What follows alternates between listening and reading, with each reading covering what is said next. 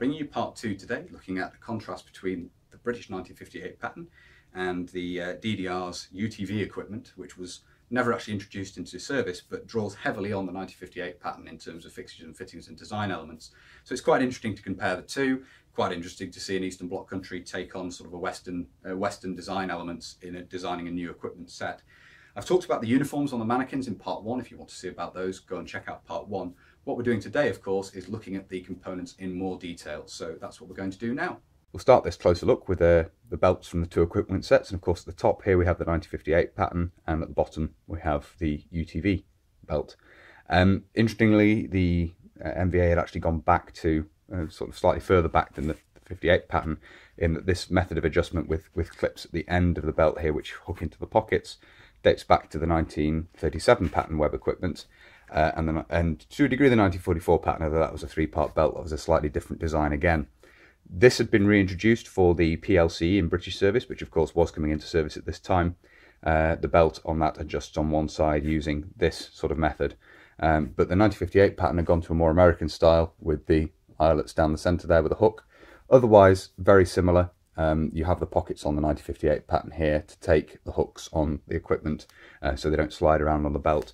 Obviously, one other feature peculiar to that system is the D-rings on the belt here, which are to allow you to suspend the poncho carrier, the cape carrier, beneath the belt at the rear. So small design differences there, but I'm sure you can see the influence is quite strong here from the British equipment to the MVA equipment. Okay, as ever, a little bit difficult to film the bigger items like the yokes here, but we'll see how we get on. This is an interesting bit to look at because they are, it's probably where the influence of the 1958 pattern is most clearly shown in the UTV equipment, and we can see that here looking at the back. These brace attachments, you want to call them that, the C-hooks, obviously directly copied essentially from the 1958 pattern as a method of attaching the yoke to the belt. As you can see there, essentially the same design. But made in nylon, of course. Similarly, the rest of the yoke, you have a padded section across the back here, padded sections up to here on the shoulders, so they're actually a bit longer on the UTV equipment. A bit stiffer, it's not quite a softer padding material, but not by much. I'd say that it still spreads the weight quite nicely. Obviously, we have additional fittings here, this being to take, as far as I'm aware, to take the chemical suit in its roll, and then obviously at the back here we have again the specific attachment point for the entrenching tool, which is part of the British equipment set, or a piece of equipment associated with it. You can also see here the guides which take the hooks on the straps for the pack when it's worn. But in terms of the actual way this attaches and supports the belt, it's essentially a copy. If we turn this over to have a look at the front of the UTV, the suspenders or yoke, whichever term you prefer to use, depending on where you're from. There's one major difference. Turn these over here. As I say, a little bit awkward to do this and keep everything in frame, but we'll do our best. So we've already talked about the two pockets on the front here, possibly for dressings, not entirely sure on that. But the UTV equipment does away with the attachment point on the back of the pouches for the straps, so you basically have another brace point of attachment at the front here, what I call brace attachments. They're sort of known like that when they're independent with the 1958 pattern. You need them, of course, with the 1958 to attach these straps at the front to the belt if you're not wearing pouches, whereas they're permanently attached to the yoke in terms of the UTV equipment. Just a slight difference in thinking. As already discussed when talking about this in comparison to the M1956, it does mean that the pouches of the 1958 pattern are directly supported by the yoke, because this loops through the back of the pouches and attaches up to the buckle here. As I say, other than that, very, very similar. And obviously the differences in terms of attaching equipment and the extra pockets and things, which are simply due to the peculiarities of the equipment that was to be carried and worn with the UTV and 1958 respectively. But otherwise, I hope you can see there the influence is very clear again between the 1958 pattern and the UTV in terms of fixtures, fittings and the way it clips together.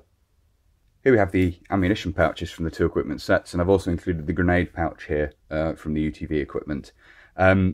Again, you can probably see from the fixtures and fittings the design influence, obviously the quick release tab here. If we flip these over, you can see the copied C-hooks on the back there in terms of attaching the equipment to the belt. But you also have belt loops, which is a common feature across the pouches, and the respirator haversack and so forth. For the UTV equipment, you have both belt loops and the C hooks. We'll talk a little bit more about that in a minute. The difference in design thinking can be seen here. Obviously, Western equipment, you tend to see having 2 ammunition pouches, 1 on each hip at the front. Eastern Bloc, you tend to have 1 ammunition pouch on the right hip, if I remember correctly. Yes, on the right hip as you wear the equipment. Just trying to visualize it in my head there. And then we have the addition of a grenade pouch, which have been commonly seen in Soviet use for quite some time. The MVA did have a grenade pouch prior to this equipment, but you don't tend to see them used very often, and it seems that this is it was sort of an adjunct to the equipment rather than being a specific part. Indeed, this is the first time you sort of see a purpose designed set of equipment that all clips together and everything. Prior to that, you'd have various different designs of bottle with incremental developments and different pouches and so forth that could all be worn with the standard suspenders and belt. For the first time here, you have pouches which are made, obviously they're both made in Stricktarn. They're both made to fit with the equipment. The fixtures and fittings are standard, and this is sort of a new direction. And obviously, as I say, the quick release tab is drawn directly from the 1958 pattern equipment. There's no grenade pouch for the 1958 pattern equipment. My understanding is officially grenades were to be carried inside pouches within your ammunition pouches, but that was often not the case. You do see them clipped onto web equipment on occasion. A specific pouch to carry grenades in the equipment was quite predominant in Warsaw Pact countries, and obviously that's been perpetuated here with the UTV equipment in having the grenade pouch. In terms of fixtures and fittings, again, if we flip this over, you can see they're basically standardized on the back here. You have 2 sets of C hooks and belt loops. The belt loops on the ammunition pouch, one thing I would say in terms of manufacturing, these are a bit tight really to fit over the belt of the UTV equipment set, whereas the ones on the grenade pouch, you can see they're a lot looser and they do fit on a lot more easily. You have to remember the buckle is somewhat wider than the belt, so you need capacity for that to fit through. If we turn this over here, again, you can see the C hooks on the British equipment are a little bit more a refined design than those on the UTV. They are shaped so that they fit into the pockets and hook in. You can see they're narrower when they neck in here basically towards the end of the hook. They're made of aluminium, anodized aluminium, and the ends are finished quite nicely so you don't have any sharp edges. These appear to be made of steel, the ones on the UTV, and they have very rough, imagine a piece of wire just cut. You've got the rough bird edge, and that means, particularly with the belt being made of nylon, it can be a real pain to get these into the pockets on the back of the belt, which of course are intended to stop the different pieces of equipment, different pouches and so forth sliding around. That is a real pain, or can be. The belt is very stiff, being made of nylon, and it's difficult to fold these into the pockets on the back, especially when they snag. I'm not entirely sure whether the belt loops and the hooks were meant to be used. That is the case with the British PLCE, the nylon equipment which was coming around at this time. You had belt loops and then you'd have a C hook to stop the equipment sliding around, belt loops to carry it on the webbing, and then a C hook to stop it sliding.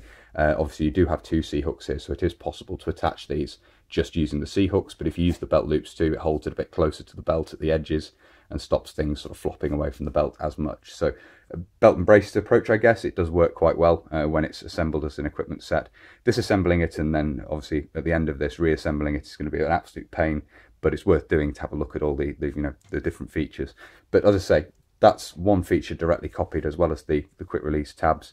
But obviously it's interesting to see that design feature, that method of attaching equipment to a belt, just applied to what is essentially an Eastern Bloc design of magazine pouch. If we open this up here, we can see inside the 4 compartments in there. If I get the light in here, the 4 compartments in there, which will take your AKM magazines. I forget the MVA designation, the DDR designation off the top of my head. I'm sure someone will post in the comments, and if not, I'll post in a pinned comment down below. Obviously inside here you just have one large, by this point you just have one large compartment, and these are the enlarged later type. Another piece of late issue design on here is you don't have the Energa pouch launch, the Energa grenade, the pouch for the Energa grenade launcher on the side of the pouch there. This is a slightly earlier production, still in the 80s, I think, this one. 1988. This one still has the bayonet loops for the SLR bayonet. That would also be removed, so you get a pair of 1958 pouches late on. I think this is a 1992 dated example, if I remember correctly. Yeah, 1992. Just a little design element of the 1958 pattern in the very late production. both the bayonet loops and the Energa pouch were removed from the design to streamline them a bit, though by this point, of course, 58 pattern was becoming obsolete because PLCU was in production and being issued out. So there it is. That's a comparison of the ammunition pouches. Here we have the water bottles and carriers from the two equipment sets. On the left, of course, we have the 1958 pattern in its pouch, and on the right we have the MVA UTV bottle in its carrier, which is just these sort of rubberized cloth straps. If we turn this over, we can see how this attaches to the belt. There's just a simple loop at the back here with a stud on the strap, which loops through this little metal ring, and that just loops around the belt in the same fashion as it had done with the previous MVA designs. Obviously now you don't have a cover over the bottle made in camouflage material, you just have these straps, and the bottle itself is camouflage painted and covered in this camouflage, this olive insulation material, which is sort of an expanded foam. As you can see there, it is compressible. It's sort of a squishy foam rubber, dense foam rubber material. You can see here at the front, you've just got a simple strap system that holds the cup on the top. You can get this out. There we go. Roller buckle there, and then the aluminium cup just nests on top using the strap, as you can see there. And this is basically, I say, a development of, or not really a development of, just a different shape of cup. It's the same principle as you'd have with earlier German canteen or water bottle sets, going back to even the First World War, certainly the Second World War. Very similar sort of thinking, and having the little aluminium cup nested on top there. In contrast, of course, the British bottle and cup was a relatively new design, made in plastic, introduced in the early 1960s, just a little bit after the 1958 pattern equipment had come out. But based, in principle at least, on the preceding 1944 pattern, though, of course. There we go, the cup nests on top, as you can see. This will be familiar to anyone watching my channel, I'm pretty sure. They're fairly ubiquitous, the 1958 pattern bottle. You can see here that the UTV bottle is actually a little bit bigger, slightly greater capacity. Basically, they're just developments of the design thinking of each country, but you can see the difference between them here. One advantage of the 1958 pattern is the wide neck. As I say, from the point of view of cleaning and so forth, it makes these a little bit more practical, but you do have the greater capacity. Both, of course, would have caps introduced to allow them to be used with respirators, so the drinking systems on respirators, be it the S10 in British service or the M10M in MVA service. So that's the water bottles compared. As I say, just different design schools really. There's not a huge amount to draw between them. One thing I would say about having the pouches, certainly the second issue pouch, where you can actually get the bottle and cup into the pouch comfortably, you do have capacity to carry sterilising tablets in the lid of the pouch there and so forth, so you can carry a few more, I guess, accessories, but other than that there's not much to draw between them really, I would say. The cup from the 1958 pattern obviously a lot bigger than the small aluminium cup here, but then again this is made of metal, so can be heated up over a stove or a fire, which of course you can't do with the 1958 pattern, so swings and roundabouts there, I guess. But that's the water bottles from the two systems. So we talked about the British shovel and its attachment point on the yoke just before. The MVA have a very different style of entrenching tool, had a very different style of entrenching tool, which is this one-part folding example. It doesn't have the pick head, of course, it just has a shovel head, but it folds down into this quite neat little unit here. And they made a new cover essentially to go with it for the UTV. It's basically an existing entrenching tool design for which a new cover was introduced. And obviously it's this camouflage, all covering carrier. Unlike the previous frame carriers, there was a version of this, a slightly earlier version of this with grey nylon fittings and so forth. Not quite sure how widely issued that was, but it made in the Stricktarn camouflage. And again, we have the quick release tabs copied from the 1958 pattern equipment there, and as you'll have seen on the back there when I turned it over briefly, we have the C hooks to attach it to the belt and belt loops. So again, those features taken from the British equipment set, but essentially an updated version of what had gone before for the MVA's equipment. We'll just talk briefly now about a couple of items which don't have an analogue in the UTV equipment between the 1958 pattern and the UTV. That's the cape carrier and the rear pouches, the kidney pouches. These weren't duplicated, essentially, as far as I can make out, because there isn't really a need for them in terms of the thinking of the design principles behind UTV. I have been informed that the assault pack, the MVA's pre-existing assault pack, was used with UTV. How it would attach, I don't know, or whether it was simply carried by a carrying handle. It's not part of the equipment, so I haven't included it here. It's a pre-existing design that, according to one commenter, was in fact used alongside UTV. Again, how it was supposed to attach onto the UTV equipment isn't clear. There doesn't seem to be any way of doing so, any easy way of doing so anyway. So in the sort of terms of carrying the subsistence load in your rear pouches, which is what these are for, and carrying originally a poncho, but of course later the MBC equipment, you do have essentially an analogue of this in the pre-existing MVA's chemical suit carrier, which, as we've already said, would attach onto the yoke of the UTV equipment. That wasn't the primary purpose of this when it was introduced. It was introduced to carry a poncho, but latterly would be used to carry the MBC kit. So it's not really an analogue in that regard. And similarly, the carriage of the subsistence load in the rear pouches, so your mess tins, your wash kit, spare socks, stove, rations, etc. That is not really something that is part of the UTV equipment, and its design ethos is essentially for armoured infantry only, although obviously the 1958 pattern was designed with that in mind as well. But the Eastern Bloc, the Warsaw Pact, basically took that even further, and the men were to carry very little at all water and ammunition essentially, and the respirator and so forth. So the equipment, the UTV equipment, reflects that in lacking particularly these. The final thing we're going to contrast here is the respirator haversacks. This, of course, not technically being part of the 1958 pattern equipment, but obviously the MVA introduced a respirator haversack specifically as part of the UTV equipment. As you can see here, it has all the fixtures and fittings which mark it out as that. So we will compare it to this S6 haversack here. They reflect to a degree differences in thinking. The S6 haversack, if we open this up here, obviously we do have decontamination kit pouch on the side there. Similarly, obviously a sensible place to stow it, and so a lot of Warsaw Pact respirator haversacks also have the decontamination kit pouch on the outside of the haversack.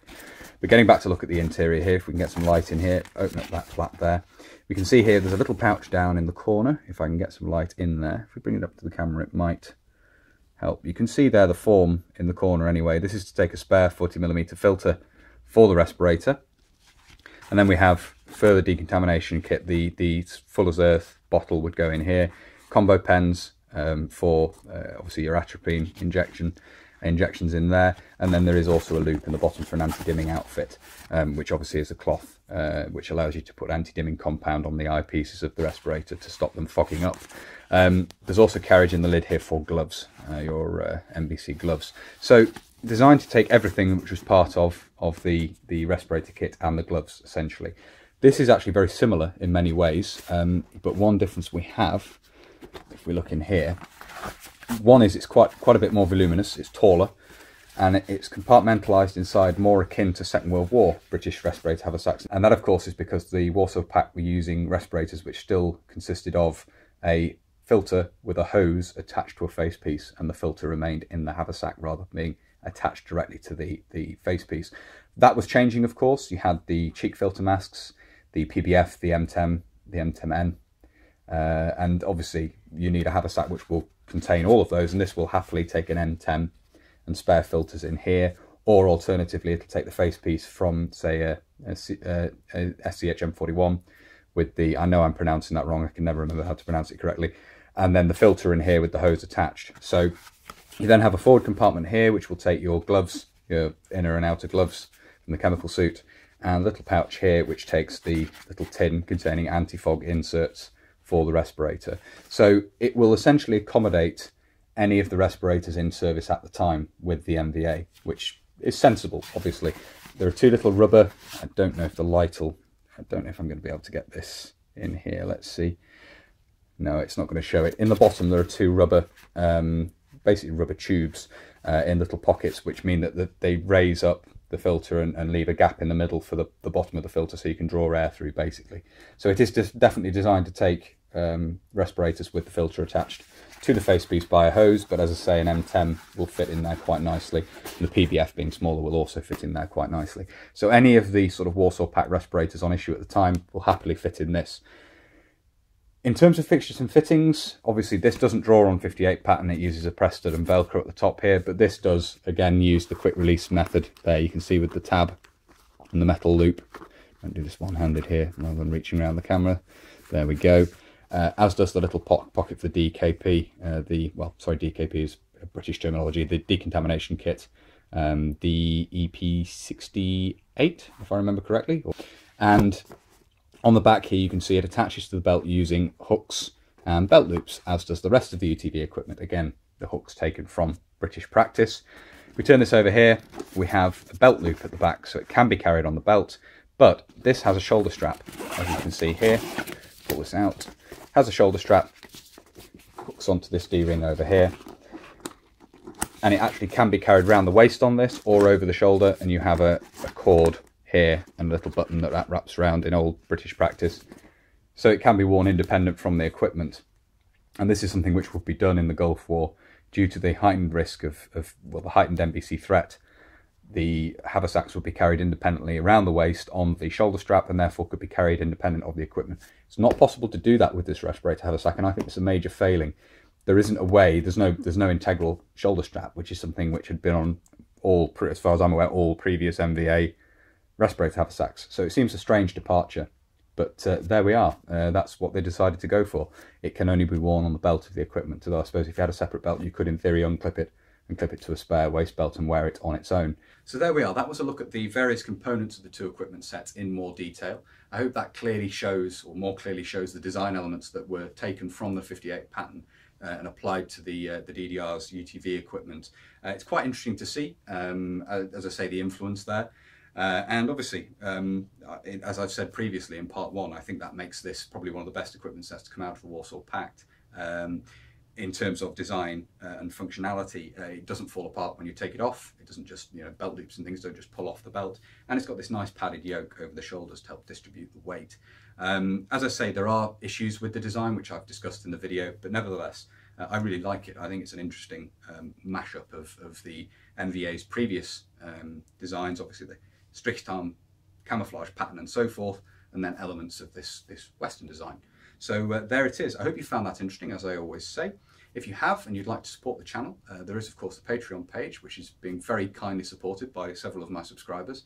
If you check out over there, you can vote on Mannequin of the Month videos if you subscribe to the Corporal tier over there. You also get early access to my uploads as well, so that might entice some of you to go and have a look over there. There's also a PayPal link if you want to make a one-time donation. Very, very kind of those people who have done. Really appreciate it. There's also a Facebook and an Instagram page where you can see photographs of the collection, and I put updates on there of various events I'm attending and so forth if you happen to be around and want to have a chat. And of course, you can also subscribe to the channel. If you like my videos and you'd like to see more, then please do consider subscribing. And make sure you hit the little notification button, the little bell. That will of course alert you when I do upload future videos. But that's everything I wanted to cover in this video. So until next time, bye for now.